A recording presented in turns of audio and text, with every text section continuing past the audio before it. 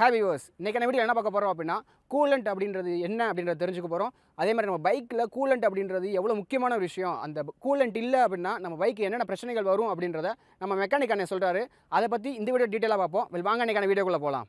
வண்டியில் பார்த்தீங்கன்னா இப்போ கூலண்ட் ஆயில் இப்போ ரீசெண்டாக எல்லா பெரிய பைக் ஃபுல்லாக வருது. இப்போ சின்ன 100 சிசிக்கெலாம் கூலண்ட் ஆயில் கிடையாது. பூரா மேக்ஸிமம் பார்த்தீங்கன்னா 150 சிசிக்கு மேலே தான் எல்லாமே 150 சிசி 200 சிசிக்கு மேலே தான் இந்த கூலண்ட் ஆயில்னு போட்டிருக்காங்க. ஏன்னா ஹை சிசி வண்டிக்கு ஃபுல்லாக வந்து சீக்கிரம் வந்து இன்ஜின் ஹீட் ஆகும். ஹீட்டை ரெடியூஸ் பண்ணுறதுக்கு தான் இன்ஜின் ஆயில் நம்ம கரெக்டாக ஃபாலோ பண்ணுறோம். இருந்தாலும் இந்த அடிஷனலாக வந்து இந்த கூலண்ட் ஆயில் தனியாக கொடுத்துருக்காங்க. இது வந்து ஹீட் ரெடியூஸ் பண்ணுறதுக்காண்டி கூலண்ட் ஆயிலோட வேலை வந்து பார்த்திங்கன்னா ஓவர் ஹீட் ஆகுது அப்படின்னா இந்த கூலண்ட் ஆயில் போய் கூல் பண்ணுறதா இந்த கூலண்ட் ஆயில் வேலையே. அப்படியே ஹீட்லேயே வண்டி ஓட்டினோம்னா வண்டி ஹீட் ஆகும், சில சமயம் சீஸாக கூட வாய்ப்பு இருக்குது. இது வந்து இந்த ஹீட்டை ரெடியூஸ் பண்ணுறது தான் அந்த கூலண்ட் ஆயிலோட வேலை. இது வந்து கரெக்டாக ஒவ்வொரு வெளியே தான் கூலண்ட் ஆயில் இருக்கும். நீங்கள் அப்பப்போ டாப்அப் பண்ணிக்கலாம், குறைய டாப்அப் பண்ணிக்கலாம். இல்லை அப்படின்னா ஒரு 5000 கிலோமீட்டர் ஒரு 10,000 கிலோமீட்டர் தூரம் கம்ப்ளீட்டாக ட்ரை பண்ணிவிட்டு ஃபுல்லாக கூட கூலண்ட் ஆயில் கூட பூசி ஊற்றிக்கலாம், பிரச்சனை இல்லை. அது வந்து ஒவ்வொரு சர்வீஸு டாப்அப் பண்ணிக்கணும். ஒவ்வொரு சர்வீஸுக்கும் நம்ம இன்ஜினை சர்வீஸ் பண்ணும்போது இன்ஜின் ஆயில் லெவல் மாற்றுறோம்ல, அந்த மாதிரி பிரேக் ஆயில் கூலண்ட் ஆயில் இதெல்லாம் டாப்அப் பண்ணிட்டோம்னா வண்டிக்கு எந்த பிரச்சனையும் இருக்காது.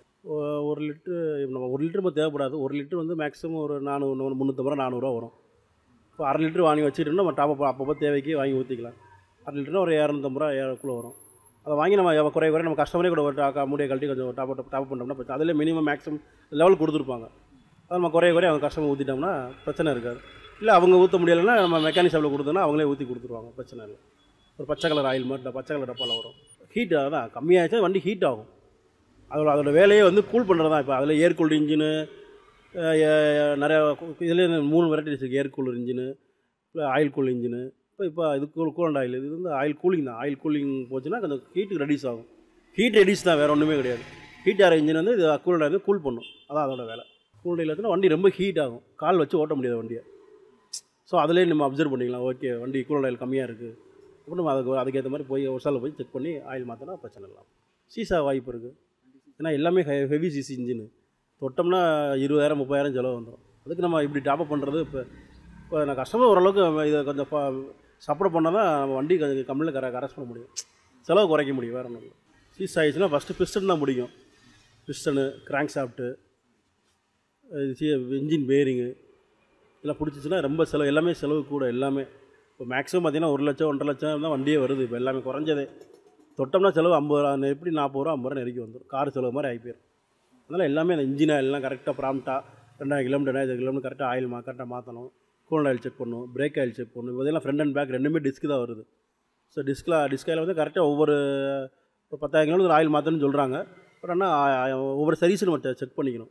சில ஆயிலெலாம் பார்த்திங்கன்னா அப்படியே கட்டியாக க்ரீஸ் மாதிரி ஆகிருக்கும். பிரேக் ஆயிலெலாம் அதெல்லாம் பார்த்திங்கன்னா கரெக்டாக கம்ப்ளீட்டாக கழட்டி அப்படி கட்டி ஆயிடுச்சு அப்படின்னா பிரேக் பிடிக்காது. பிரேக் லிவர் உள்ளே போக ஆரம்பிச்சிடும். ஸோ நம்ம சடனாக போய் பிரேக் பிடிக்கணும்னு நினச்சோம்னா பிரேக் சுத்தமாக நிற்காது. அதுக்கெல்லாம் கரெக்டாக ரெகுலர் மெயின்டெனன்ஸ் வந்து கண்டிப்பாக இப்போ இந்த மாதிரி ஹெவி வண்டிகள் கண்டிப்பாக பண்ணணும். அப்புறம் நம்ம லாங் ட்ராவல் நம்பி எடுத்துகிட்டு போகலாம். சில கஸ்டமர் லாங் ட்ராவல் போனோம்னா உடனே வந்து நைட்டு வந்து ஒரு சால் கொடுத்து செக்அப் பண்ணிட்டு போவாங்க. சில கஸ்டமர் அப்படி போயிடுவாங்க. கொஞ்சம் லாங்காக போகிறோம், கொஞ்சம் செக் பண்ணி போனால் கொஞ்சம் நல்லாயிருக்கும். அவங்க சேஃப்டி ஃபஸ்ட்டு, அவங்க சேஃப்டி முக்கியம், வண்டி சேஃப்டி முக்கியம். ஒரு சால் கொடுத்து ஒரு செக்அப் பண்ணி ஒரு ரீசெக்அப் பண்ணிட்டு போனால் தைரியமாக எங்கேனாலும் போய்க்கலாம். கூலண்ட் ஆயிலுங்கிறது ரொம்ப முக்கியம். அதை கரெக்டாக நம்ம ஃபாலோ பண்ணலாம் போயிடலாம். வண்டி சீஸ் ஆகிறதுக்கு வாய்ப்பு இருக்குது. அதெல்லாம் கரெக்டாக கூலண்ட் ஆயில் கரெக்டாக செக்அப் பண்ணோம்னா எந்த பிரச்சனையும் வராது. உங்களுக்கு கூலண்ட் சம்மந்தமாக ஒரு பேசிக்கான ஒரு இன்ஃபர்மேஷன் கிடச்சிருக்கும். கூலண்ட் இல்லாமல் வண்டி ஓட்டணும் அப்படின்னா என்னென்ன பாதிப்புகள் வரும் அப்படின்றது அண்ணன் சொல்லியிருப்பாரு. இந்த வீடியோ பிடிச்சிருந்துச்சி அப்படின்னா இந்த வீடியோக்கு ஒரு லைக் கொடுங்க. இந்த வீடியோ யூஸ்ஃபுல்லாக இருந்துச்சு அப்படின்னா இந்த வீடியோவை உங்களுடைய ஃப்ரெண்ட்ஸ் யாருக்காவது ஷேர் பண்ணுங்கள். இதே போல் நான் அதான் டாபிக் பேசணும்னு நினச்சிங்க அப்படின்னா அது கமெண்ட் செக்ஷனில் தெரியப்படுத்துங்க. கண்டிப்பாக அடுத்து வரக்கூடிய வீடியோவில் இந்த டாபிக் சம்மந்தமாக நான் வீடியோ பண்ணுறேன். பை.